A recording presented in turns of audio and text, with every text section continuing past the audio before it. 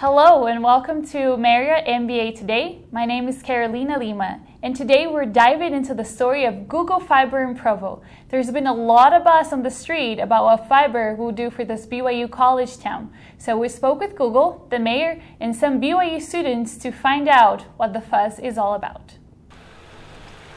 If you've seen multicolored rabbits hopping all around town, it's not the Easter Bunny bringing eggs. It's Google's installation team bringing super speed internet to your neighborhood. Ever since Google announced last year that they would be bringing fiber to Provo, the company has made leaps and bounds to get things rolling. Goggle Fiber's head of operations for Provo, John Richards, says this is new territory for Google.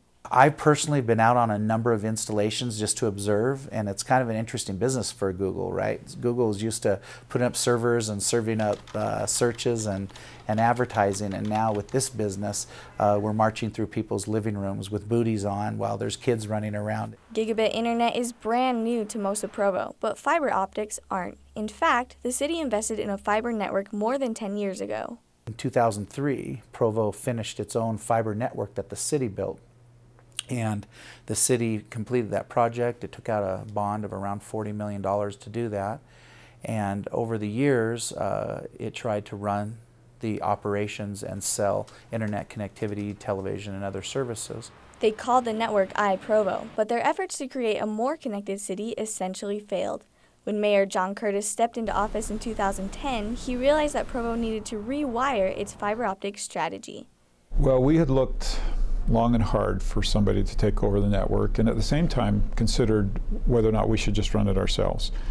And I had some concerns with that. I didn't think it was our core strength. Around that time, Goggle Fiber announced plans to bring high-speed internet to Kansas City, and Mayor Curtis decided to give Google a shot.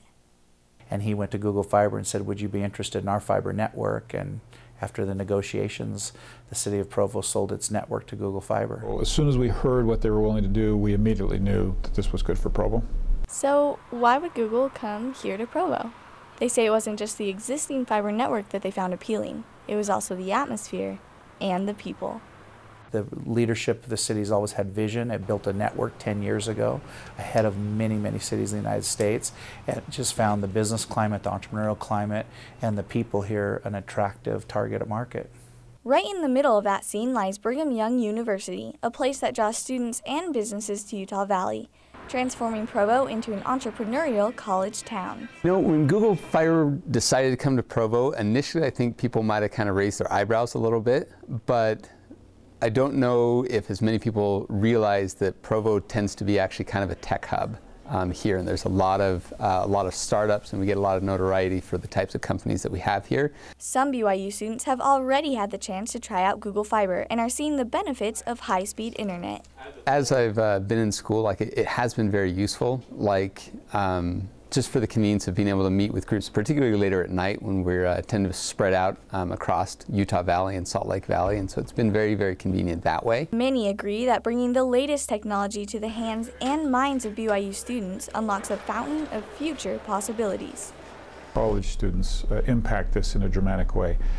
And I think one of the things I enjoy is watching the entrepreneurial spirit that comes with that demographic, and the ability to dream and have unlimited bandwidth, and what would I do with that. Richards, who taught entrepreneurship at BYU's Marriott School, says he likes the combination of speed and students. And what will they do with it? Will they create new companies? Will they think of new applications? Things you can do with the internet that we haven't done before. There's so much more to go on the internet and what it can do, especially at these high speeds. Gigabit speeds aren't here on the BYU campus quite yet, but Google says when that conversation comes up, anything could happen. Just a portion of the community is already feeling out the fiber experience, and now that Goggle Fiber and Provo are wired into a relationship, it's harder to say who is happier. It's a quid pro quo. The city had this asset that it was not able to monetize. And so Goggle Fiber's come in, upgraded it, and is going to turn it into a for-profit regular business that hopefully will thrive, and it'll be a win-win for everybody, the citizens of Provo. It does two things that are just fantastic. For those who love speed and know what to do with it, it gives them gig speed at a reasonable price. And for those who don't have internet or are having a hard time paying for internet, it gives everybody free access to internet. I mean, how could you ask for more than those two things? In a world turned digital, 80% of K through 12 assignments that are given in our schools now require the internet to complete those assignments. 80% of the Fortune 500 companies require only digital resumes and job applications. You can't do the old paper style. it seems almost necessary to have internet in your home. Offering an entire city easy access to internet can unite a community in a unique way. Having fiber in a community could move us ahead of so many other communities in economic development and education and in all of these areas. And you can't beat the price of free. Google Fiber kind of has affected my life in that I've been able to save a little bit more money. And as a student, obviously, every dollar that you can keep in your pocket is a well-earned dollar. The entire impact of Google Fiber on Provo has yet to be seen. And though not everyone will be using gigabit internet in their home by this Easter, those little rabbits are sure to bounce by with excellent internet speeds by the end of 2014 to make sure you get your daily dose of fiber. In Provo, Jenilyn Theriot, NBA Today.